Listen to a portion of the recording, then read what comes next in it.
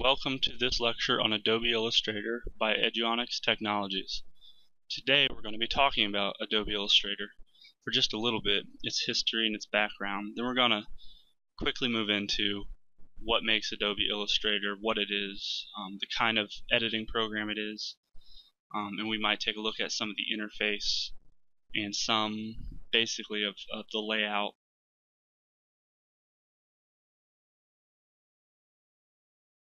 As you can see on my screen, I have Illustrator up, and I also have an image up.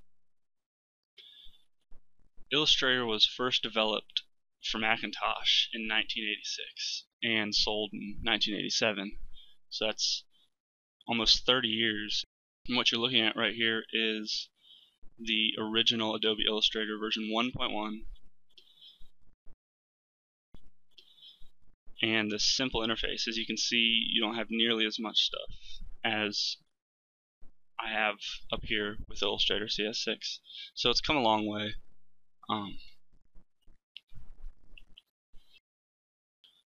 Illustrator was originally developed as a commercialization of Adobe's in-house font development software in PostScript file format. It was meant to go with Adobe Photoshop, and still today, if there's two editing programs you're going to have by Adobe for images, in general, image creation, it's going to be Adobe Illustrator and Adobe Photoshop. So, not to bore you with too much history, as you can see, it's come a long way. So let's get into what's different about Adobe Illustrator, or what makes it what it is. It's a vector editing program, and vectors use points and lines and coordinates to create shapes, basically math to draw the shape out on the screen.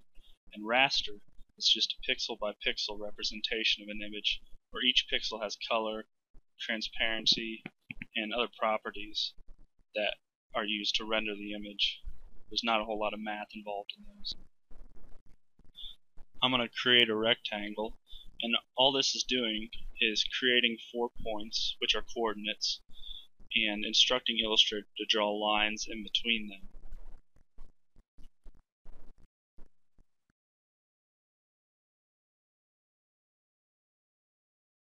If you were to look in the code and decipher it, you would see a bunch of numbers, a bunch of points and coordinates.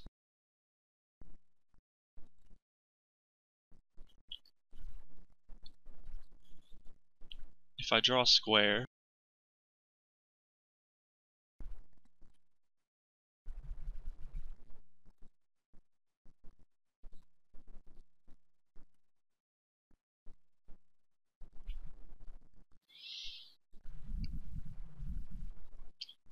you can see the 4 points up here, and basically that's all that's in the file right now. Even if I make it solid, there's 4 points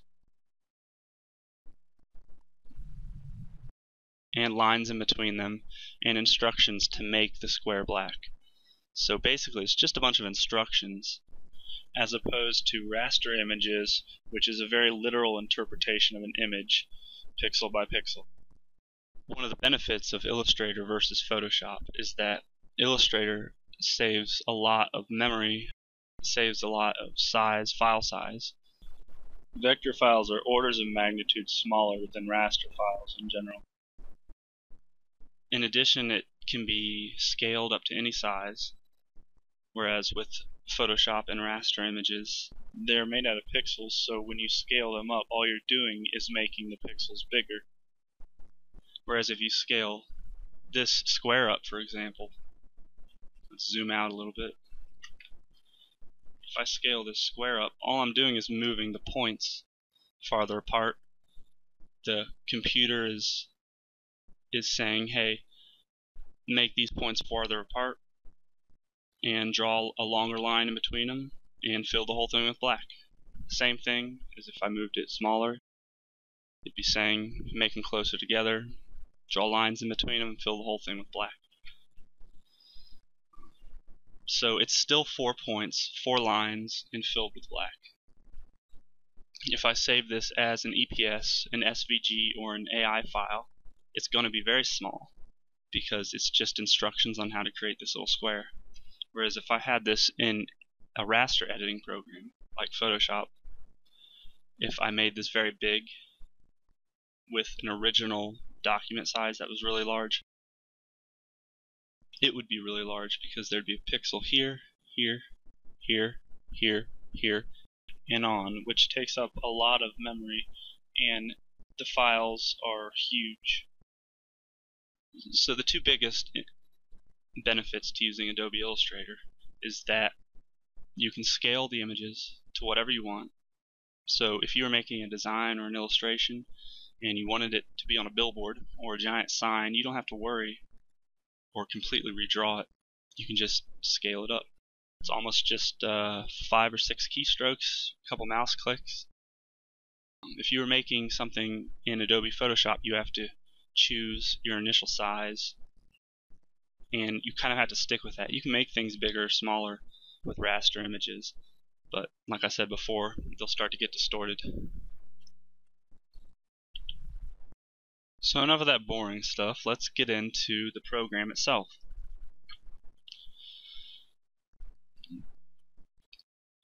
So what you see in front of you is a number of things.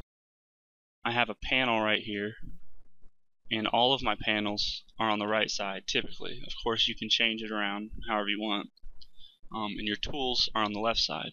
Tools are things used for drawing, editing, that kind of thing, and panels are used to manipulate the properties of objects. Over here you have your panels. When you click one of them, it pops out. With Illustrator CS6 and some previous versions, this whole docking system in general has become very sophisticated, but you'll notice a lot of similarities as you go back, previous versions almost all the way back. So you have your panels here, and they can also be accessed up in Window, and this is virtually the only thing this menu item is for. It's for accessing panels. It's also for workspaces, which we'll explain a little bit later. Right now, as you can see, I'm on the default workspace. So if you can't find it over here, just go up to Window and find whatever you need. And we'll get into more of what these do a little bit later.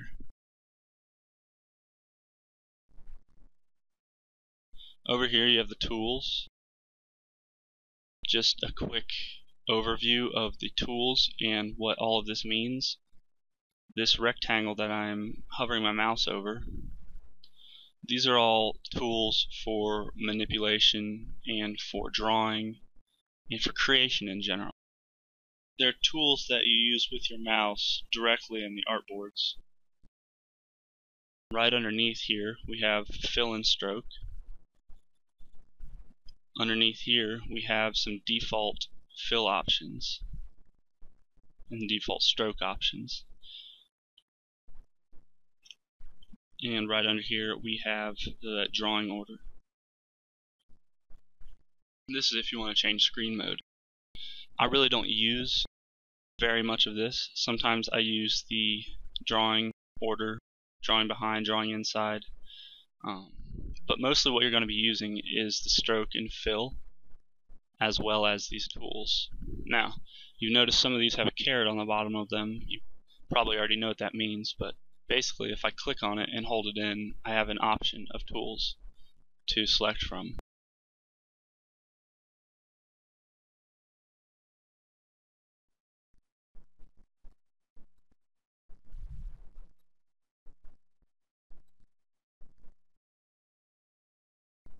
So you would click a tool over here, just like I did before, and draw out whatever you want to.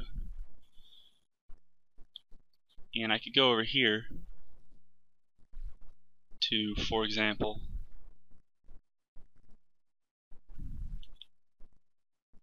make this stroke bigger.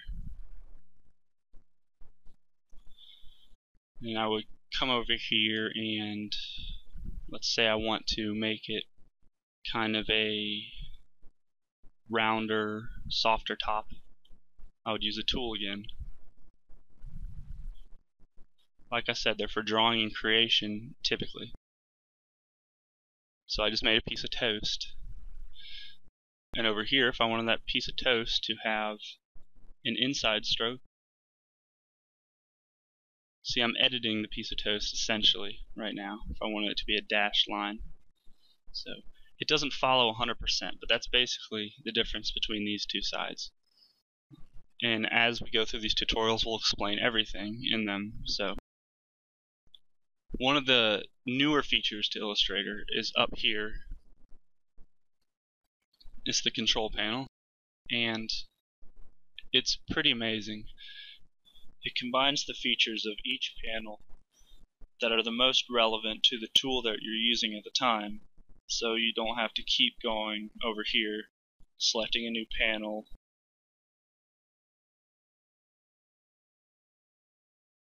For example, I have the pencil tool out right now, but let's select the square tool again, the rectangle tool. And I'm going to delete the toast and draw another rectangle. And as you can see up here, all of the options have changed based on the fact that I have this new tool. That's amazingly convenient. I don't have to open up a bunch of panels on the left or on the right side, and I don't have to constantly be going back and forth. So this automatically displays the most relevant properties to what you're doing. So you'll be using the control panel a lot. Remember how I changed the stroke earlier on the right side? I can just do it right here. And I know my panel is still open over here, but let's say I had something else open or I was really far zoomed.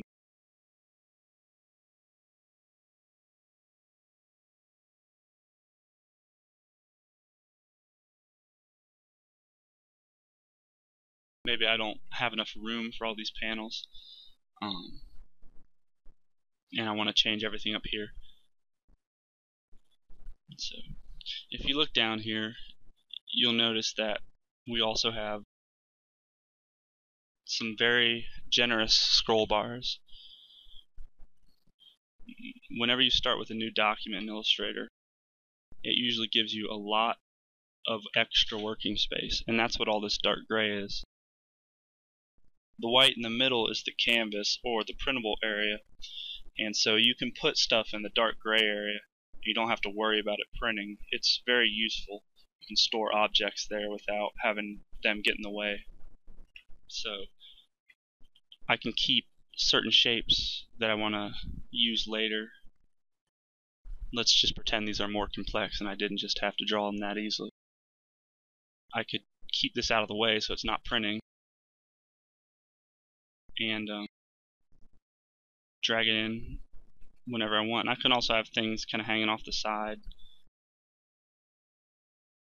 Basically, the canvas will automatically print, although you can everything on the canvas in the workspace, but generally the canvas is your working area. So basically that's how the artboards work, and that's how that's the difference between the white and the gray space. So down here you have something I consider kind of useless. It's just telling me what the tool that I'm using is. But I can change it to show a number of useful things. And we have the menu up here. And the menu typically corresponds to everything we've gone over so far, although there's a few options that are specific to the menu. And since I'm using a later version of Adobe, I have access to Adobe Bridge, and I don't know why they put this there, but you can arrange your documents. It's really handy if you have a bunch of them open. So that's basically it. There's the control panel, which is like a combination of the best settings for the tools over here from the panels over here. It takes the best parts of these panels, depending on the tool you're using, and puts them all up here. So this is immensely useful. Then you have the tools. There's a lot of tools, and we'll get into most of those. or at least a lot of them. And then you have over here the panels, basically used for editing manipulation. So that about does it with just a basic look at the interface. Thanks for watching, and get ready because in the next videos we're going to be learning a lot more about Illustrator.